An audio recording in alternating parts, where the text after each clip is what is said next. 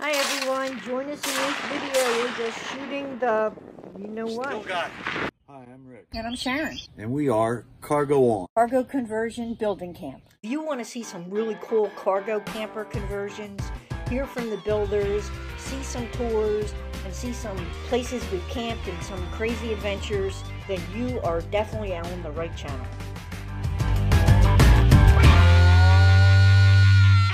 We tried to have a fireside chat. Which is more like a smoke side chat.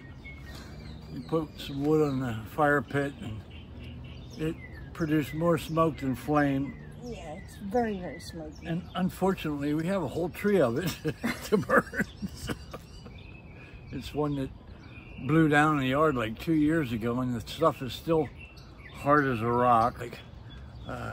And Rick just made his yeah, that was the only thing that happened right so far. It was the pina coladas. So we wanted to do an update on what's going on with us. Actually, not a lot. Okay, like everyone else, inflation, gas prices, everything is just, it's killing us.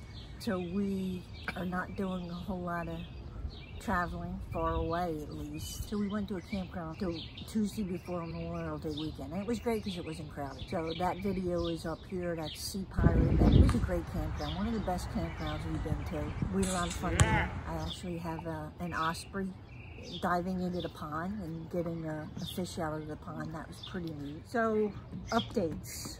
What's going on with us? We are invited to go over to Poconos the end of June, camp over there. My daughter's rented a house in the Poconos, but we stay in a trailer. We got that going on. I've had some issues with my blood pressure lately that have had me like scrambling, very, very high. And I don't know why, because I haven't really been drinking for the last week until tonight. we wound up in the ER, and I don't like that bottom number over 100, and it was like 125. Yeah, well, at one point I put the blood pressure meter on, and I got a reading of like 199 over 174, and then I found out after that that I wasn't applying the cuff quite correctly, so I'm sure that had something to do with it, but still been up there higher than it should be. Today is the first day since like Tuesday that it's kind of almost back to normal. Yeah. So he's doing better with that. We're going to keep our eye on that. And then, well, next week, well, hopefully that's good because it's been good today. I know we were talking before about doing a little build on the van, and that's been postponed too. And one of the reasons that's been postponed is because we're not sure we need it, basically. That's my main reason. Next Tuesday, I'm going to be getting my remaining and get a set of dentures. Yeah, I laughed, but that's not funny. I mean, I know I had all my top pulled, and I'm glad I did, but very expensive. That was like $5,000. I thought that was the reason you didn't want to do the van. No. He's still swollen, but look at that handsome devil showing off his teeth. He just got them today. I wanted to try to do a live out here. Can you imagine? I don't even know. All I have to do is say the word live and it stresses you out. Really? I can feel my blood pressure creeping. Yeah, no lies. No lies. He gets too stressed out because this is Mr. I like everything planned and perfect. And I'm like, we'll wing it, whatever goes, goes. And yeah, it's hard enough doing them when they're pre-planned, pre-recorded, and we still have to ad-lib 99% of it.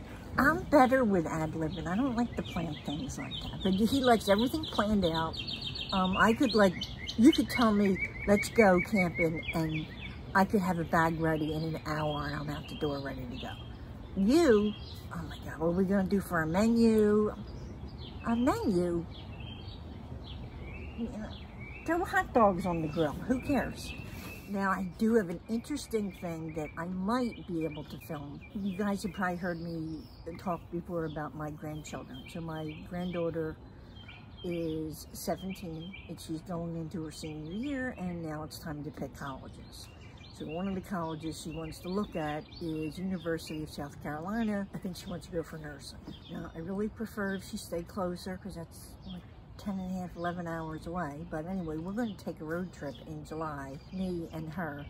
And that should be a hoot, because in some ways we're very much alike. We're both kind of crazy in some ways, but in some ways we're completely different because she's got to have the nails done and the, you know, so we're like, you're wearing that?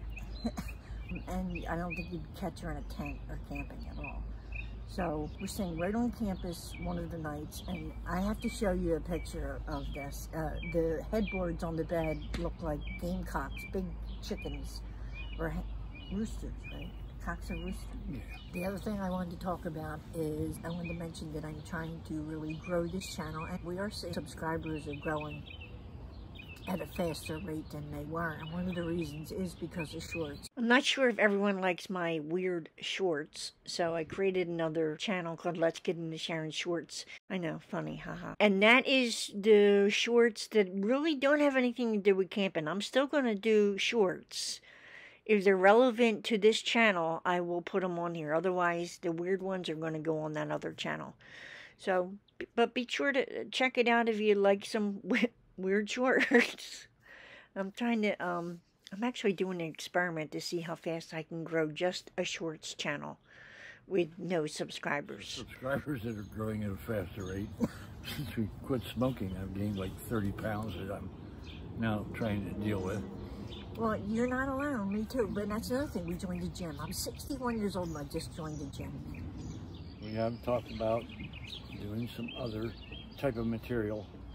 I particularly, from my background, firearms instructor, I wanted to do a shooting video, show you a video of us shooting, but I also wanted to give you my perception of why I got involved in firearms or stayed involved with firearms as an adult, and particularly brought that in to the Boy Scouts as a firearms instructor. And I want to tell you some of the, in this video, some of the positive reasons that I feel so strongly about giving firearms training to youth, and how I think it positively affects them in their maturity and development. We've been together 3 years now. So, cheers. Cheers. So, we are both widows. You want to tell them where we met? In the line of motor vehicles, isn't that what you're supposed to say? At the grocery, at church. Yeah. You know, we actually met on Plenty of Fish, and why are people so embarrassed to say that? Yeah, well, I don't know. Both of our profiles, I guess we had photographs with ourselves playing instruments, and I forget what it was. There's something that was coming up, wanted to tell Sharon about it, and so I actually messaged her. Yeah, you contacted me first. Yeah. And then I realized you were a musician, and I had just started playing bass. And I always heard the best way to learn is to practice with people. So he plays the guitar. So, I'll be honest with you, since we met, my bass has just been sitting downstairs collecting dust. I have no calluses left on my fingers. But anyway, that's how we met. I don't know, I didn't even really think about going out with you. I just wanted to play music with you. It was really about music. When we met, we realized we had a lot more in common. You know, like the camping stuff is amazing because it's one thing that I always wanted to do. We're both widows, okay? And we both had great marriages before us, and we do our best to kind of honor our former spouses. It's kind of like, I don't know, it's kind of like we didn't close the book and rewriting the book. It's kind of like we were just adding another chapter to the book. So we try to always honor our previous spouses because we did have great marriages. But one of the things my husband and I always wanted to do when we retired was go around and travel in the RV life. And, you know, unfortunately he passed away young, so we didn't get a chance to do that.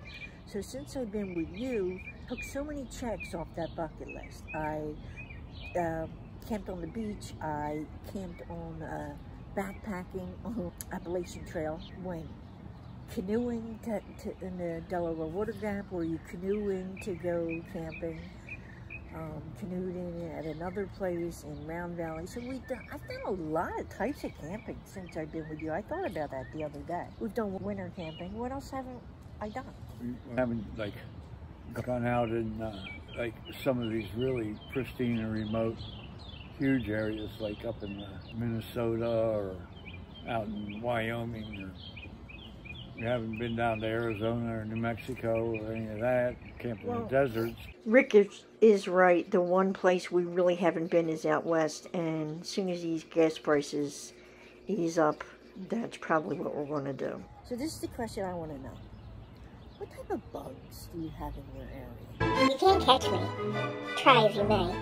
But never will I die. Because we were camping at Sea Pirate, and I met this woman. She was from Colorado, and I was talking about greenheads, and she didn't know what a greenhead was. So I thought, if I'm talking about greenheads and she doesn't know what a greenhead is, I'm sure you guys have some bugs around there that I may not know. So which bugs are really pests for you right now? When we were at Sea Pirate, first couple days was not an issue. The second couple days, it was, what were they, gnats? No, there are no seals. No. Okay. Which are like a gnat, but they're actually more petite. Let us know in the comments what bugs really bug you. All right, guys, have a good one. Happy camping. That's a wrap, everyone. You know what to do if you like this video. You all come back now, you hear?